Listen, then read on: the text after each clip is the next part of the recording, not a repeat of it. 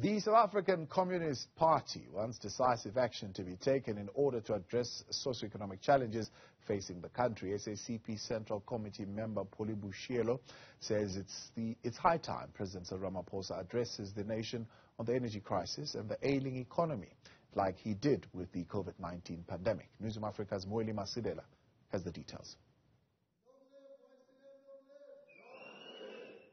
The SACP in Mpumalanga is holding its provincial council to set the agenda for the upcoming National Congress.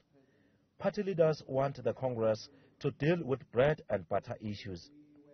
Comrades, the issue of high prices of food and fuel are making life very difficult for our people. I mean, 100 rand, you only have 4 liters of petrol or fuel. Boshielo also took a swipe at Eskom's leadership, calling on President Cyril Ramaphosa to take decisive action. I am not sure whether director in Sukuni they've given him a Sretobarki Baubapata.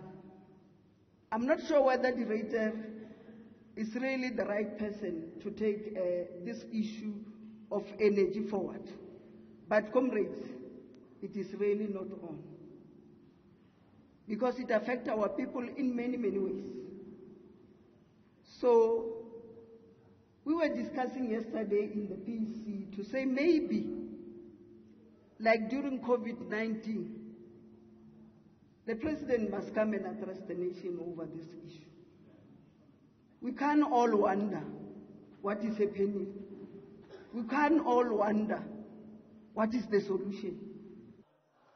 Some provincial leaders of the SACP and the ANC attribute the current challenges to corruption and divisions within the tripartite alliance.